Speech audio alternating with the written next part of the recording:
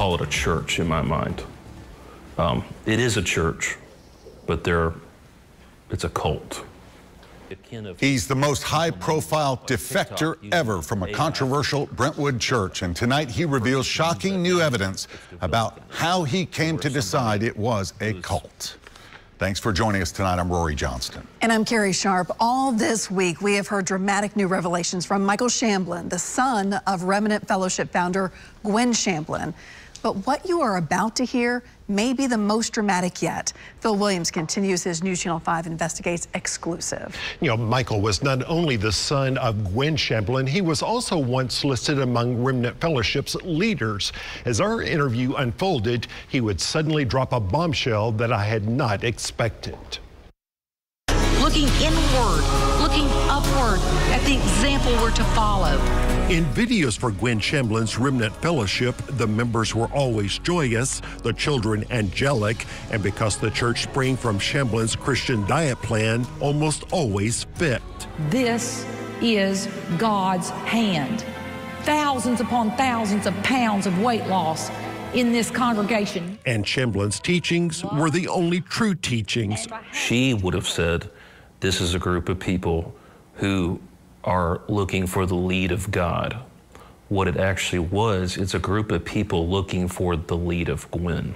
Michael Shamblin was at his mother's side through it all, and it was there that he says he saw Remnant's dark side. You have how many hundreds of people have I talked to, how many situations of husbands, oh, their wife gets to go visit this church for a weekend. It's just an innocent little sweet lady talking, and it's reading the Bible, and then there's a dance part. And then a year later, the husband is fighting for his life, fighting for his children in custody, and with everything, his last penny, to try to get his family back that's been ripped away. That God asked for a small, divergent group of people to leave other loves behind. In her sermons, Gwen Shamblin would talk about the need to leave other loves behind. Gwen wanted to have this Pollyanna type, 1950s or whatever appearance, but then she would go back in a room and tell someone to go give someone the business who's fighting us in a custody battle. Let's go figure out dirt on somebody and send some undercover person to go find dirt, She would do that? Absolutely. They became a well-oiled machine. I read the truth, the whole truth, and nothing but the truth. I did. Yet when Gwen Shamblin ended up in court fighting for custody of her new husband's daughter, she insisted under oath that none of the criticisms of Remnant were true. Have any of the members of Remnant Fellowship been asked to leave Remnant Fellowship because they're overweight after being there for a long period of time? No. Certainly people have been asked to sit out and leave because of overweight. They're asked to webcast, to not come into the sanctuary. Do you encourage members of the Remnant Fellowship not to socialize with non-Remnant members? No. It was, and I'm not kidding about this, it was, we are the only ones who are holy, and everyone on the face of the earth is evil. And you were to steer clear of others? It would be automatic. All of this brings me back to that interview that I had with Gwen 20 years ago. And I asked her, so you think if you lie for God's sake, it's okay? I believe that if God calls you to, that you had better protect Jerusalem. I don't think she was making that up. I know she believed laws don't apply. It's okay to lie if it's for God. Her view of God. Her view of God. And really what that meant was if it's for Gwen. And Michael Shamblin had one more thing that had been bothering him all these years. I'm going to say this, and the people at Remnant are not going to like this, but if the Remnant members sitting in that building realized how much information that these people have on them, there would be no one left in those seats. What kind of information? Guidance information. The guidance system. It's a guidance system Michael says he saw with his own eyes. Every single member that joins gets a file started on them. And they start collecting video footage. They start collecting photos. Now, everybody get comfortable. It's time for the testimonies. That includes testimonials that they give at church. They purposely get people who join the church to get on stage and share testimony. They only do that, it's for ammunition for later, in case the person turns. Michael later provided evidence of Remnant's guidance stats tracking the marital situations of certain members, how they were doing on their weight, and personal issues such as lust. Instructions that certain members needed to have their weight reported once a month and entered into the guidance system. Dates and times that members signed on to Remnant webcasts, in one case noting that a member usually has it going in the other room type thing and not necessarily listening. Gwen Shamblin notifying her team that a female had been monitored and surrounded by fellow members, and Gwen was saying yes to her request to return to church. Notes that one Remnant wife was not completely under authority of her husband and questions him.